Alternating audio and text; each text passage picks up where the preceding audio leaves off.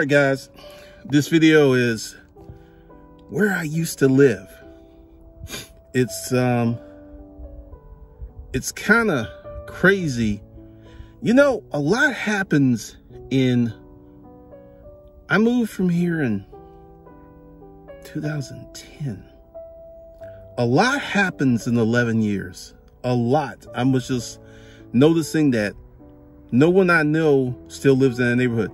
When I used to live in that neighborhood, there was a lot of elderly people. And they were passing on while I was there, because my next door neighbor, Omar, he had cancer. He died. And then another lady, another husband, he died. And it was just movement. So a lot happens in 10 years. So, you know, a lot can happen in 3 years, which is the principle of basis of my thesis.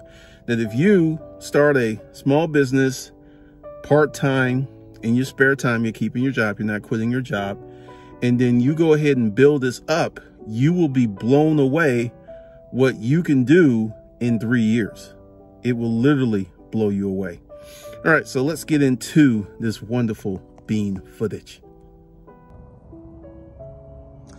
This is where my warehouse used to be.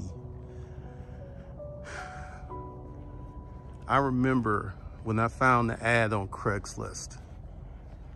We actually started off with this middle door, and that was like 3,000 square feet. And then we ended up moving down here to this warehouse, which is, because essentially all of these used to be one big warehouse. But what they have done is they put them all together. And we used to be down here, which actually has has that door, and these two doors. So that's like 10,000 square feet. And I'm out here looking for a spot to put this car lot, because it may be in the warehouse. And the folks who used to be here are no longer there. A lot has changed in 11 years. A lot. And there's the drone for people who are interested in the drone. I get a lot of questions about this drone. So essentially what it does is it goes so far and it disconnects, right? So it has a return home feature so it doesn't fly away. So this is the drone I use. This is a 2017 drone, and I am probably going to upgrade it, because one thing I found out with the brand new drone is it goes way further. And I don't know if the technology's gotten better, but I'm probably I may do this drone as a giveaway, because I'm going to start doing some type of contest. So this may be part of that contest. We may be doing that. But, you know, one of the things that is really cool is once you get experience, this experience can help you in the future. Because one of the things that people don't understand, that people who don't try, people who don't do anything, people who actually just kind of sit on their hands and never really put forth any effort, they don't get this experience. Because, you know, I've never been in the car business before, right? Never been in it. However, I have been in business before, and that's going to help me tremendously because I know how to negotiate a lease. I know what to ask for. And for those of you in the art of holding and the corporate toolbox, you're going to get actual behind the scenes. I'm going to record phone calls with leasing agents because I'm probably going to have to get a spot that isn't a car lot. That's probably what it's going to have to be, because the car spaces that are available, they're too big. I don't need that kind of space. I don't need that kind of I don't need that kind of space. And here is Mac Dad.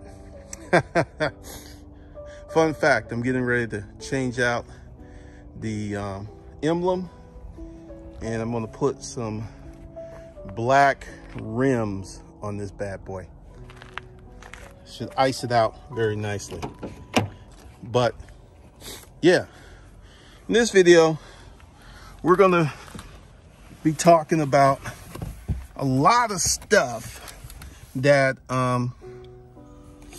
pertaining to business, and it's going to be a lot of fun.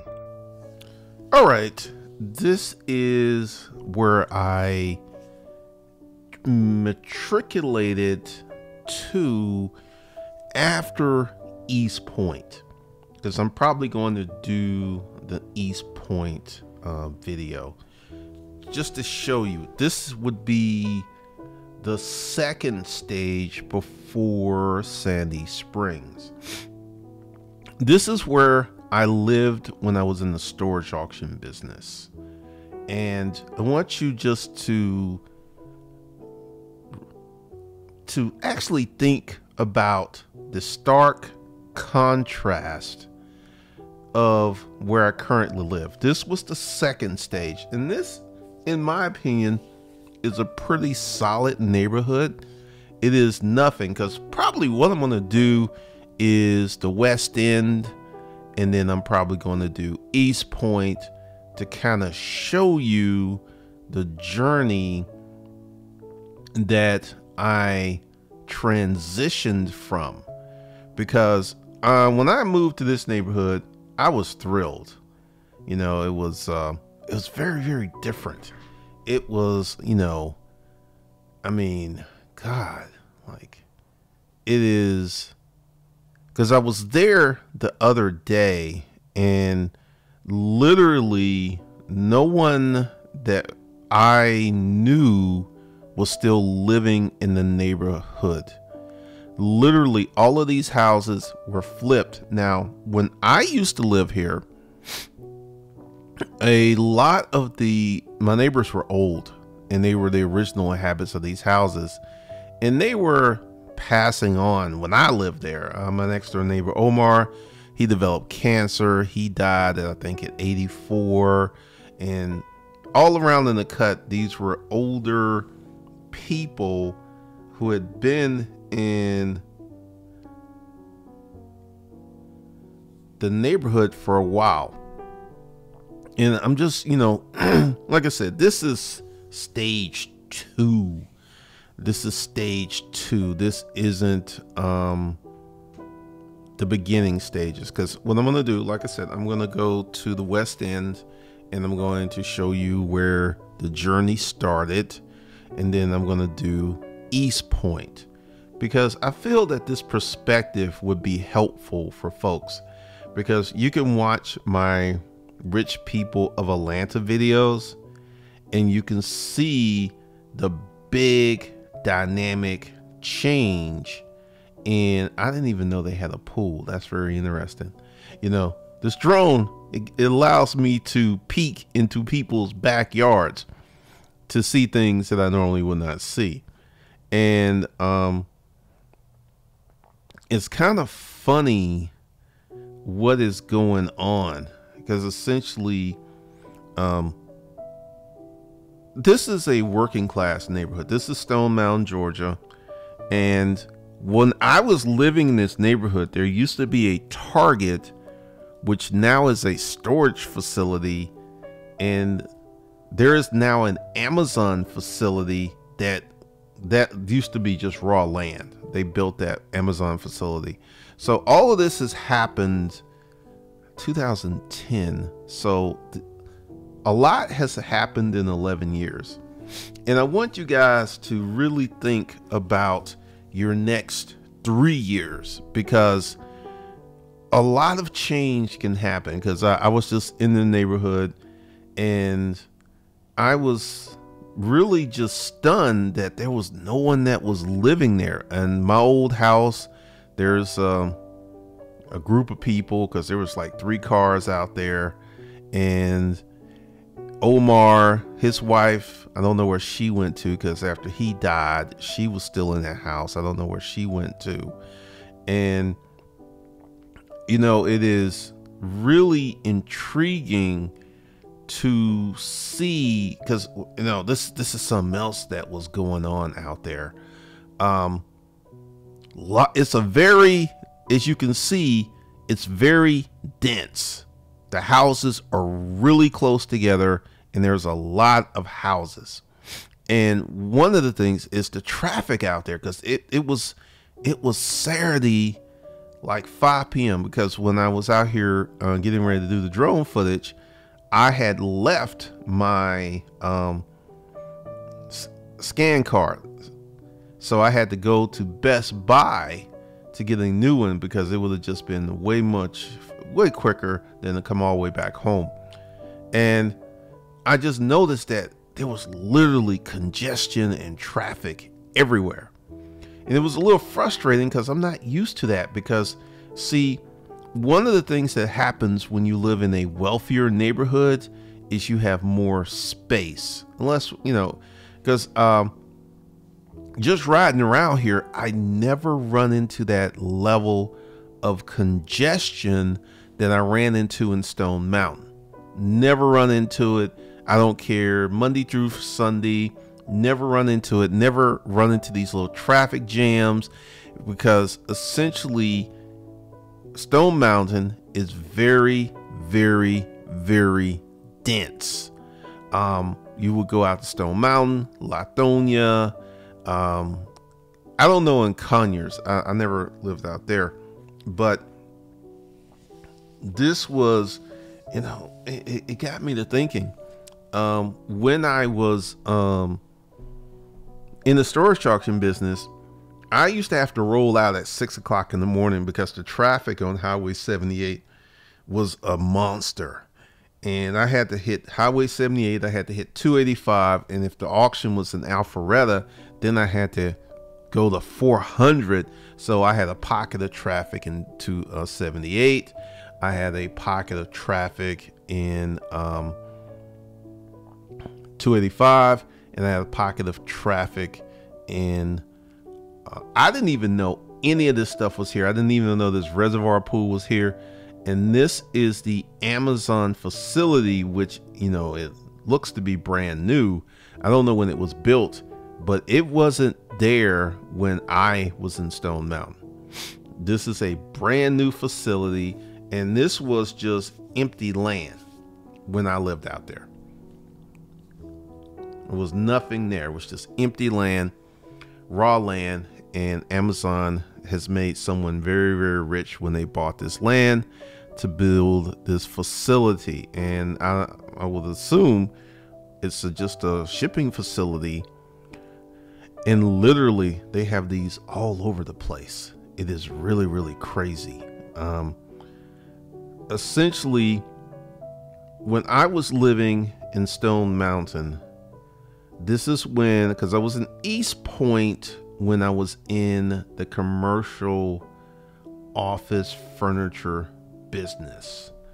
That's when I did GC Solutions, And then when I got full-fledged into the storage auction business, because, I had worked a job, so I was able to get a mortgage really easily because I had, tax forms and stuff. So getting the house was like very, very simple process. But this is where I stayed until about 2010. And then I moved to Sandy Springs, and I've been out here ever since. And what I've done is I have moved up within Sandy Springs. I started off in an apartment because I really, after my partner Francine died, I really just my mind was blown. I didn't really want to have to deal with the issues of having a house. The house had a septic tank that would back up on occasion, and I would have to have the people come pump it out and all this other stuff. So I got rid of the house, moved to Sandy Springs, and I moved to an apartment. Then I moved to a townhouse. Then I moved to a house with a pool. Then ultimately I ended up here. And one of the things that I've begun to understand is the trajectory, because I want you guys to understand that you can do what I did, but you got to have the understanding that it's going to take time. It's going to take time. And I think like this house with the white car, there's new people there. This house with the truck in front of it, there's a little guy. I actually was talking to him. He came out. And this is something else that happened. Every time I was like parked somewhere and I was there for a long period of time, someone came over to me and talked to me about the Porsche. That doesn't really happen out here because, Porsches are like a dime a dozen out here. There's typically, on a summer day, a lot of people who have the convertible model of my car will come out, and they're like literally everywhere. So it's very common to see my type of car in this neighborhood. But in Stone Mountain, it's not that common. Literally, this guy who drives this truck, he came over, nice little dude. Went to the Quick Trip to get some gas. Another dude came over. I was at the warehouse. Someone else actually just pulled up in the parking lot. It's like, man, that's nice.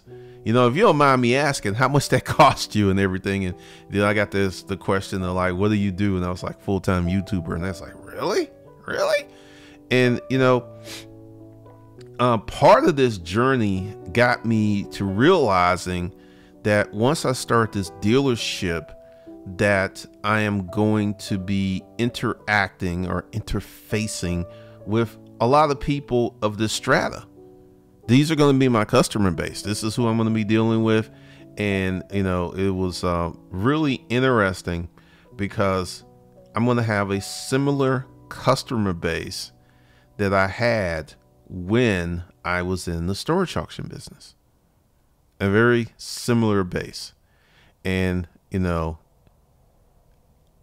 I used to back up the van and unload stuff. Like I used to drive through there. That's the house. Like I said, it's a nice little house. It's probably worth like $200K. I got in that house for like 110.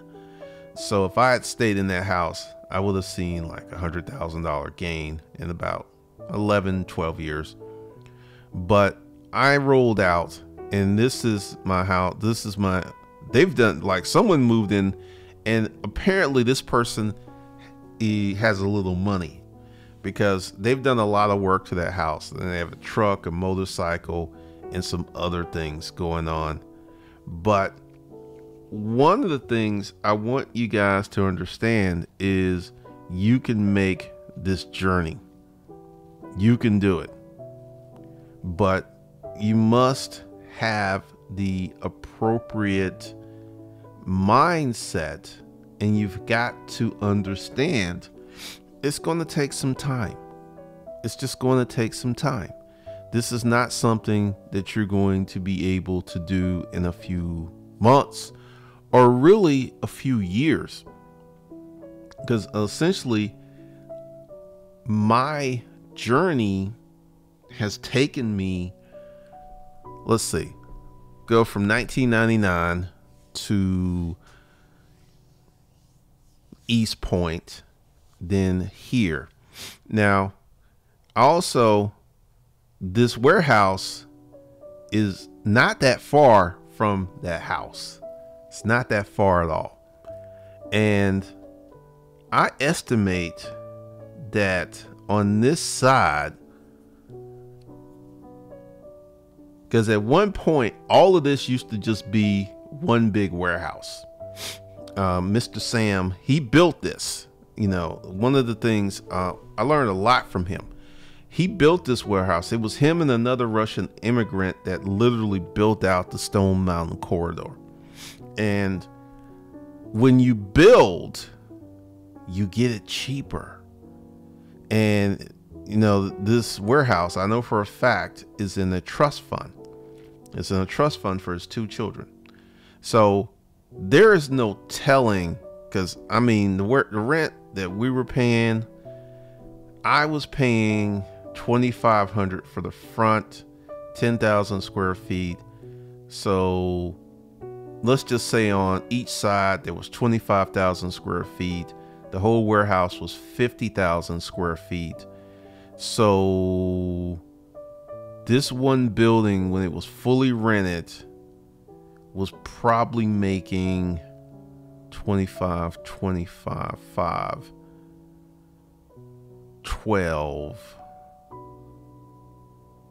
$25,000 a month, fully rented. Just one building that was paid off. And I want you guys to, you know, because everyone's trying to do something hip, slick, cool, sweet. There is a lot of money in the industrial sector. There's a lot of money. I've noticed that there were some businesses that were still in business. That are still in business today when I was there. And one of the things is this corridor has changed, because one of the reasons I was out here is I may have to, because essentially I'm going to use an internet model for the dealership. I'm not going to be dependent upon people driving by, because essentially you're just waiting for people to say, hey, I need a car. I'm going to be pushing and advertising heavily on the internet. So it kind of matters if my location is somewhere easy to get to, but also I am not trying to be all over the world. You know, essentially from my house to Stone Mountain, it's like a 35-minute. I think from my house to my new house, from my current house to the old house, was like a 40-minute drive. So, you know, I don't necessarily want to have a location in this area. I really would like to try to do it in Beaufort Highway. I would really like to try to have it over there where I could be doing certain things in that area. But this would be a good location because there's a lot of car dealerships out here. There's a lot. But there is a lot of money in the industrial sector. And I feel that there are so many people who want to be an internet or a single person. Because essentially, like when I hire the dealership, I'm going to have to hire people right off the gate. As soon as I get a location, I'm hiring a salesman right out the gate. Because essentially, I got to create systems and processes, and I got to train someone how to do all of this stuff.